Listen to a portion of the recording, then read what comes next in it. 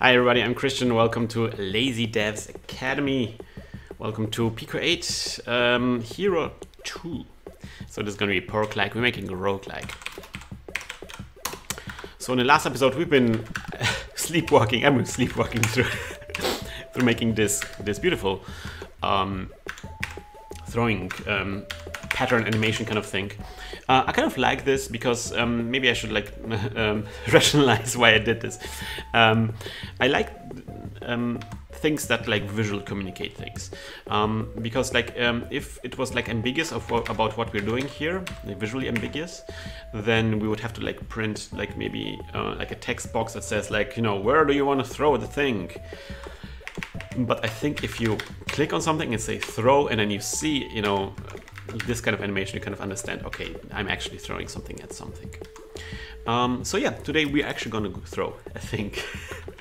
That's not working yet. We have like already a function for this. This here, throw. So in here we're actually gonna have to now do the actual throwing. Lucky for us, a lot of the things are actually already in place, and I'm gonna actually steal some of those things. Let me see, when we're drawing things.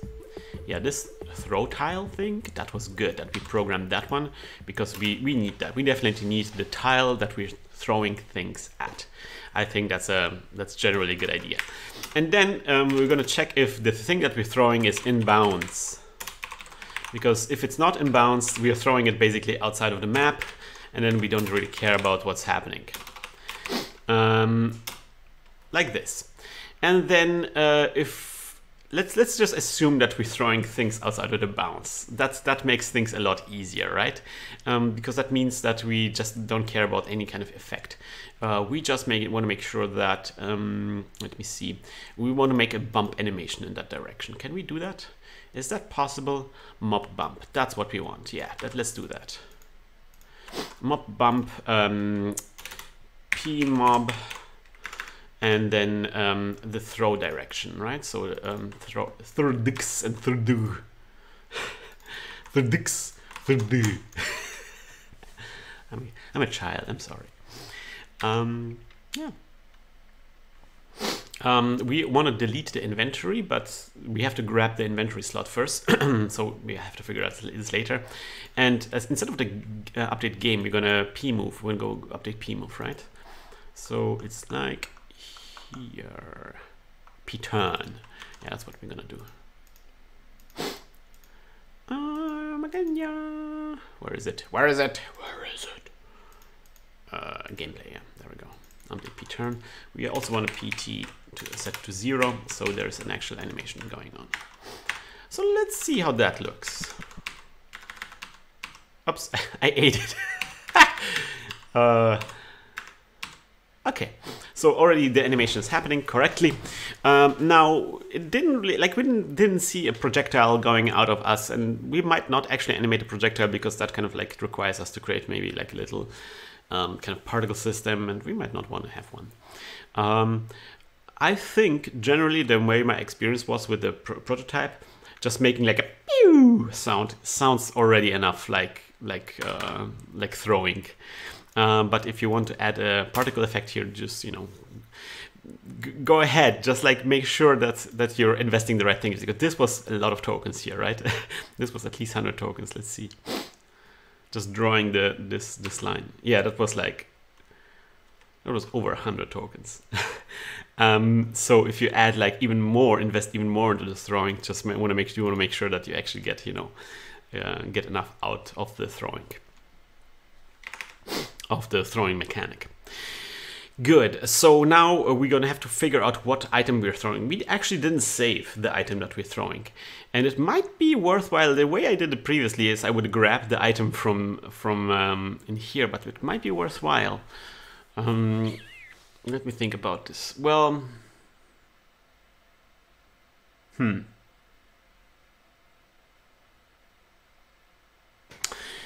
I'm gonna do I'm not sure, by the way, if we need to throw there. We might not need it. But we're gonna use a throw slot. We don't actually have to define it here. We can define it when we're actually throwing, right? Yeah. And we use it in the gameplay function. It's just going to be the item slot that we're throwing, is what I thought. That might be the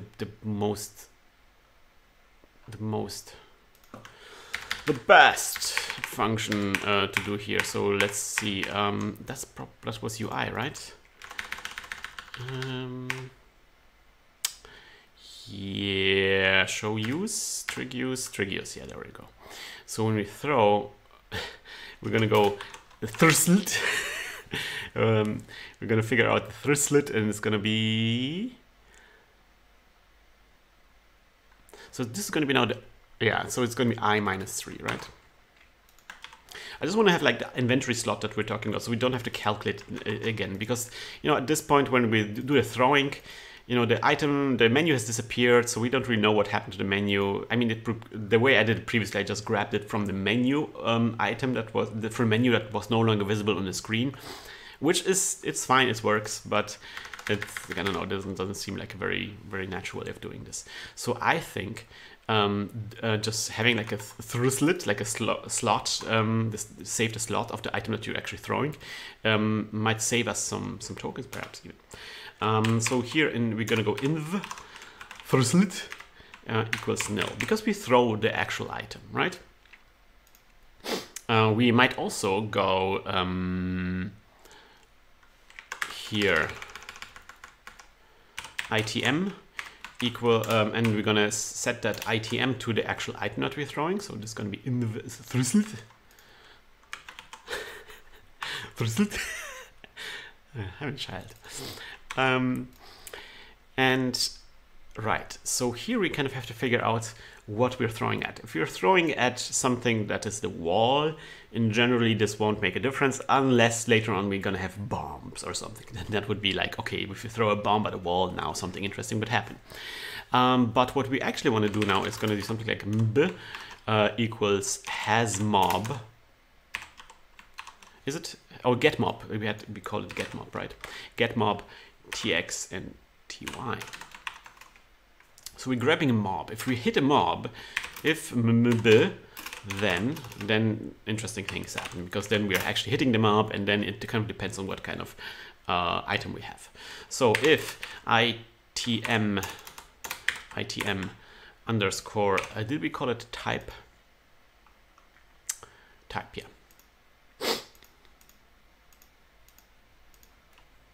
Type square brackets item equals fod. If we're throwing food at a monster, then else end.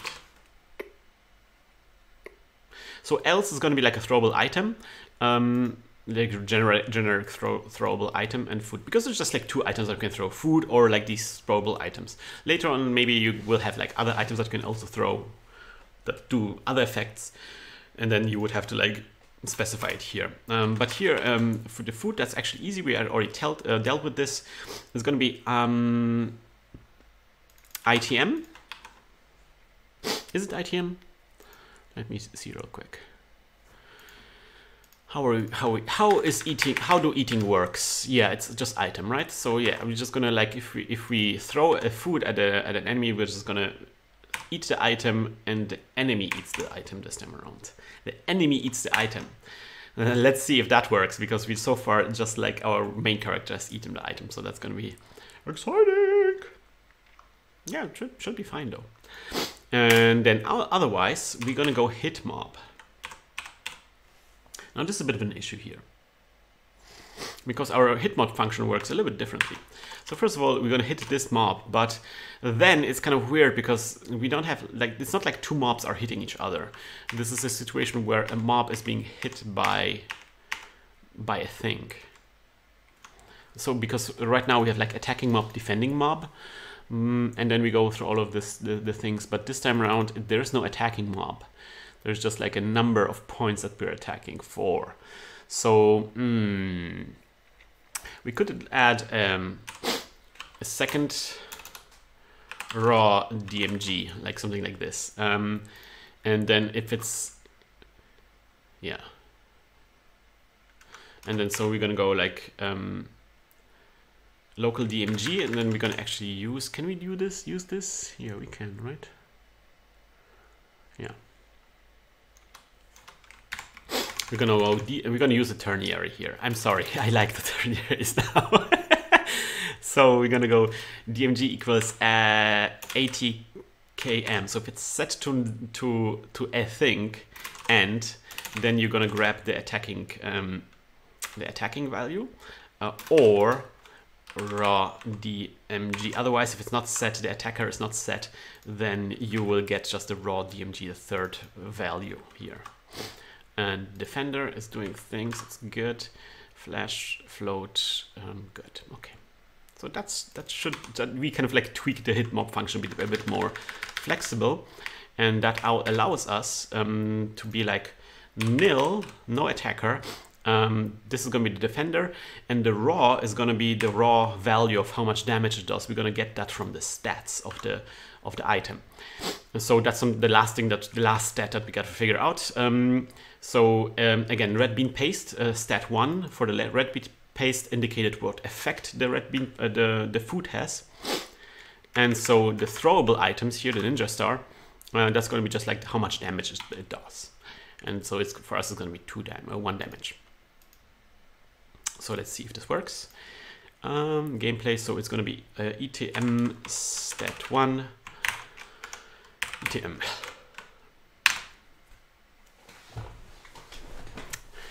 Do we need something else? Let me see. I think we're fine. We might be fine. Let's try this. I want to hit a mob. Okay. Let's throw a ninja star. It did not work. The ninja star is gone at least, so I'm happy with that. But so for some reason it didn't work. Well, I don't know. Let me throw some food. Maybe the food will help. Oh, come on, man. You get discouraged so easily. Let's go to the food. Throw. And by the way, I don't like how we're hitting the mob now, but it's not flashing or doing anything, so it might be worthwhile doing something here. Okay, it didn't do anything. At least we didn't see anything. Not sure what is happening here, but you know what? Let me debug this a little bit. So we're gonna go debug 1 equals yes mob, just like to see if it maybe doesn't see the mob. Maybe that was the problem here. Come on, dude, you can do this. Okay, it did not see the mob, right? But we do throw, right? Yes, throw.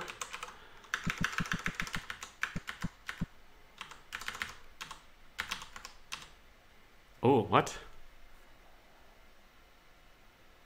Interesting, it did work.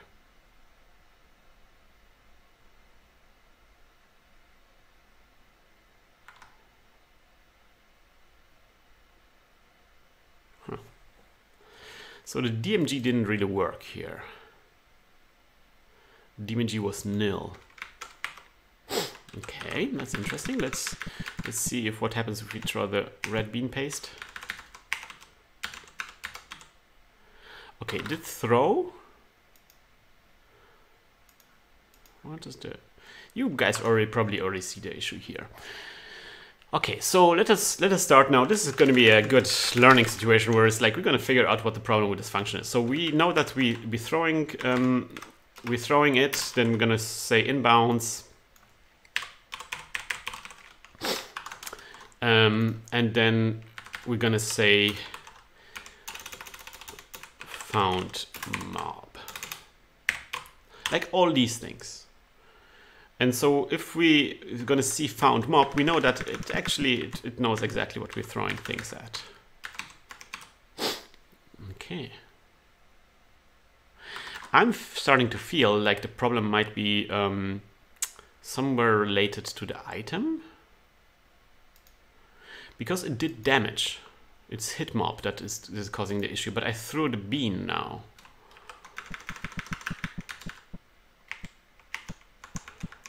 But maybe it's getting the mob wrong. Okay, right now I got inbounds, but I didn't get a mob.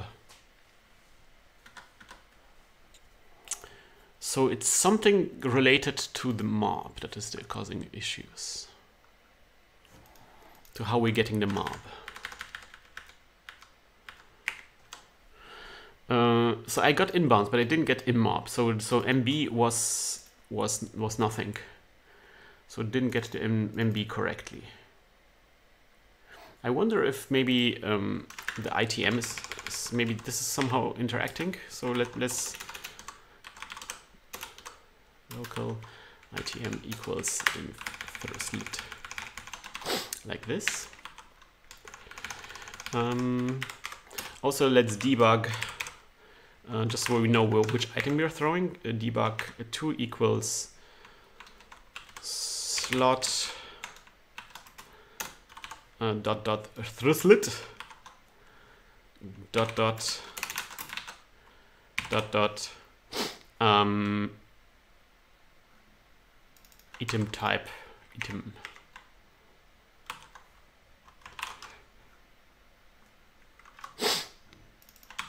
Just to see what kind of type we're throwing here.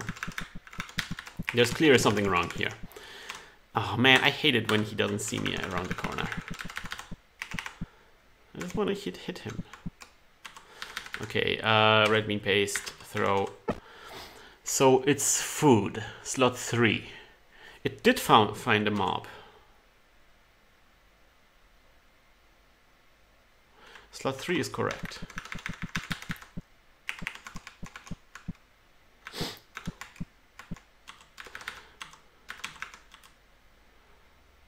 Wait a minute, I think it worked now.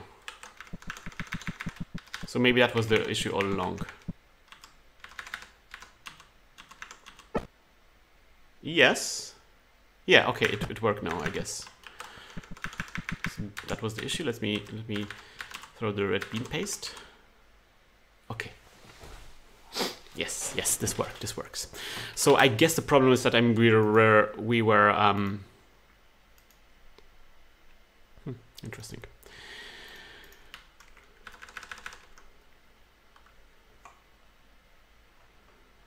Here, this throw tile function that returned multiple values, and that got confused with the item slot. So I think the item slot was. Does this work if I put the item slot first? Because that's how I had it last time around. So first we apply the item, and then we apply the tx and ty from the throw tile function. Let's see how that works.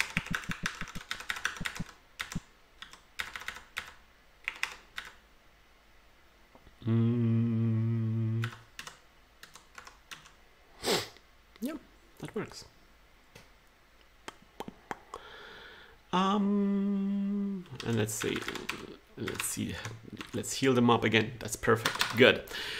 So this looks a bit lame because we don't have any sound effects and we don't have any like you know, nothing like there's a bit of a juice missing here. We could add a little bit of juice where we play the sound that hurts the enemies, the enemy hurt sound when we hit it with something that's not the food.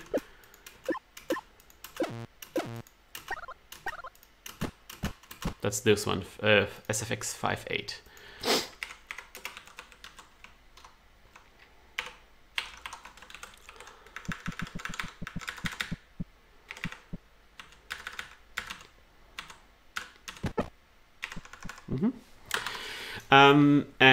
But the eat sound, obviously, that's going to have to be. We have to figure out some other sound for that.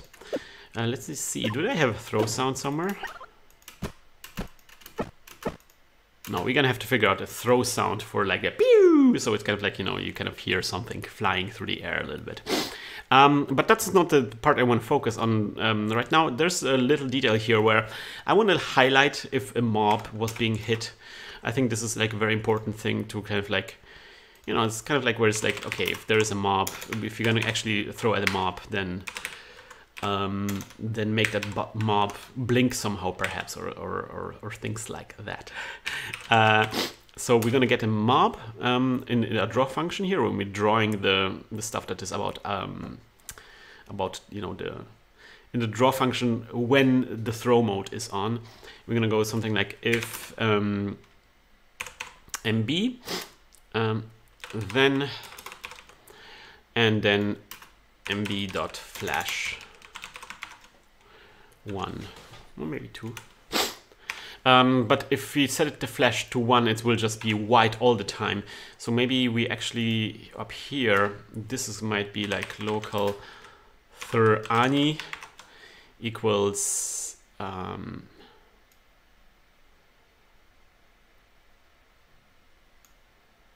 let's see, how did we do this last time around? Okay, so something like this,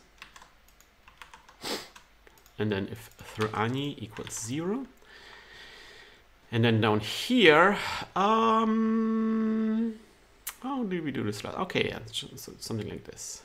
So actually we might be thrani equals 0, something like this, and then if thrani, then this, and then down here when we're flashing them up, if MB and thrani. That's what I'm thinking. Let's try that.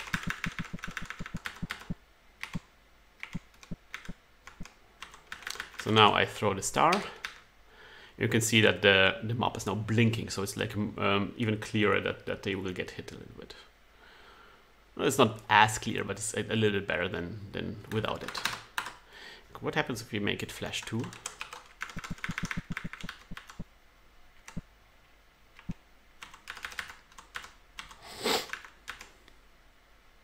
Nah, flash 1 was better. Okay, so far so good. Maybe we're gonna clean this up a little bit and put everything in one line. Let's see how that works. Just saving a bunch of tokens here.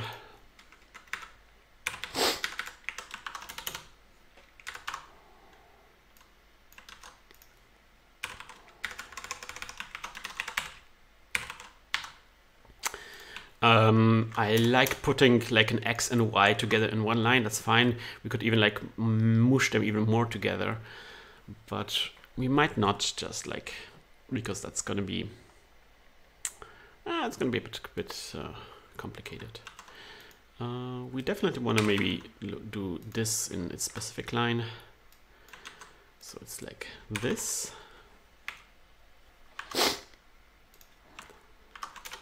Okay. Okay, yeah, and again, like we might save some. Should we do it now? How are we going to do this? Let's try it. Let's just try it. Instead of the line, we can do the rectangle. So it's going to be rect fill, and then we're gonna go with those first two, and with those last two. I'm not sure if this will work. There's a good chance that this won't actually work. It's kind of hard to tell, but it seems like it's working. Yeah. Yeah. All right. Awesome. Let's. I mean, we could make it more clearer if we make this all like yellow, or like this. Oops. I just want to fill. So now we can see it better. Yep, that seems to be working. Good. Okay. Okay, so we got this stuff figured out. Now the only thing for us left to do, oh well, not the only thing, but there's like, so we get like throwing going on here already. Again, I will put the star here because I'm pretty sure that we can get a bunch of more tokens here if we optimize even more. For example, this could be, we could turn this into ternary, perhaps, because these are numbers. I think there's still work to be left on the table, but I'm not going to get too deep into it right now. What I want to do instead is, let me see, what do I have here?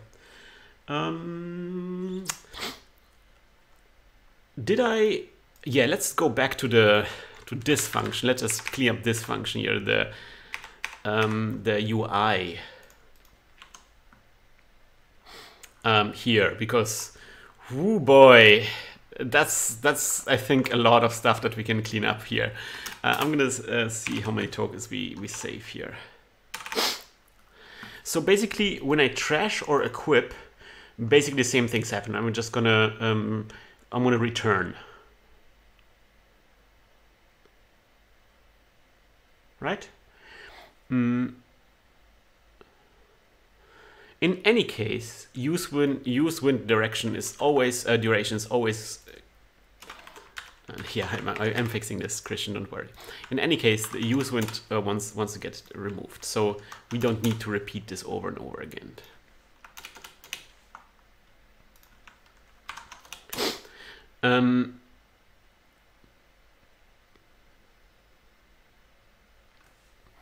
Do we actually have a turn here? Yeah, do we have a turn here?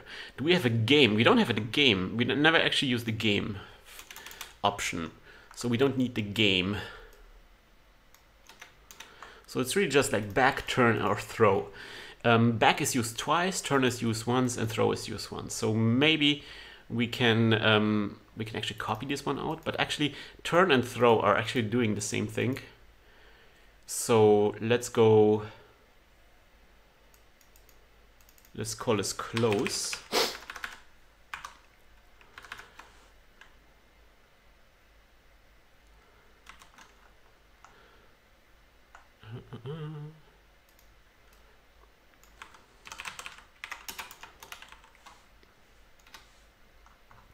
Like this, and then this is going to be throw.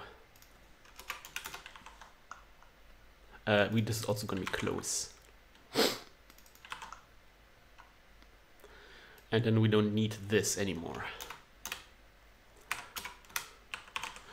It's just like when you're closing, then I want like the animation for the windows to shut down. So that's why I have like the duration set to 0. But if I'm back, I want to actually delete the windows and show a new inventory. And we're using this twice, so that's fine. Yeah, in any case, the use window gets down to 0. So this is a lot more simpler. We could even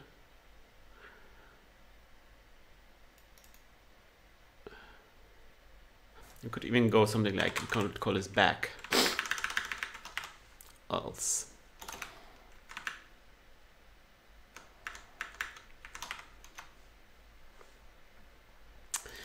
And it's like back instead of where is it? After. Instead of calling this back, we're gonna call this true.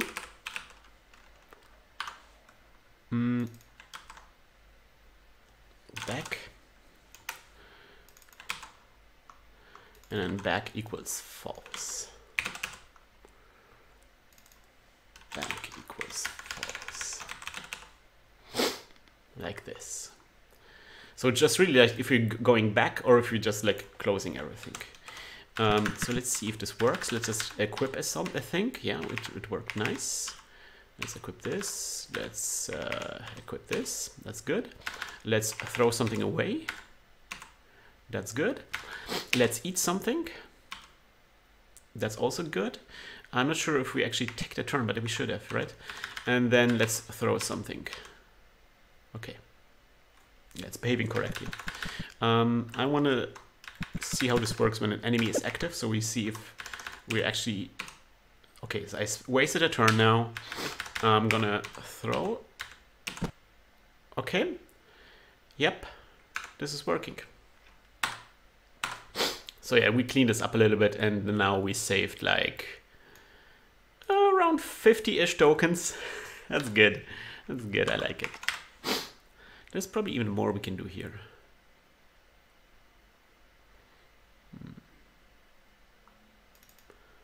Like the slot is maybe like these equations here. Probably we can all put one in one row, so that saves a little bit of tokens here.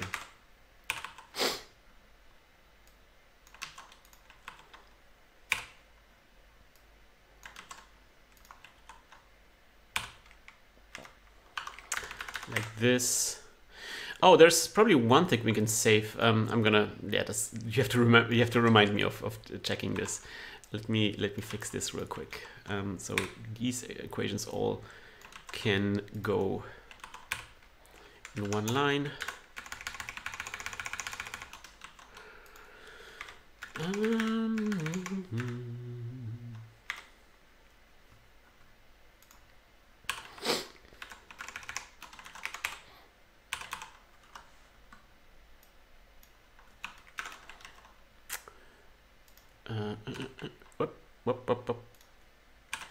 Back equals false and PT equals 0.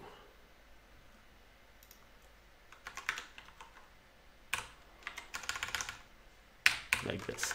So everything is one line. Again, makes it a little less readable, but we might not actually, you know, fumble around too much with this kind of stuff. So let's see. Oh, yep. Yeah, we broke things. Yeah, let me see. Something is wrong here. What did we do? Did we just delete the function? Oh my gosh. Function. How did we call this again?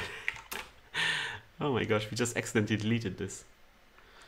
What was the name of the function? Something like trig use, right? Trig use.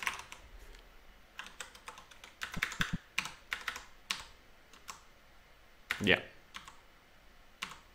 Yep. Okay, that's good. Okay. There's one thing I wanted to see. Like, I'm not sure if I actually need the threader. So let me see an update function here. Update throw here. Yeah, we're saving a threader in here. But actually, if we just put it in here and grab this one out, then we actually don't need the threader.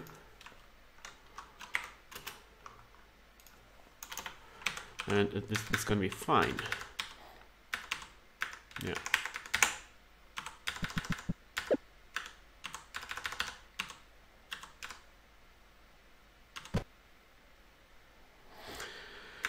Okay. That's good.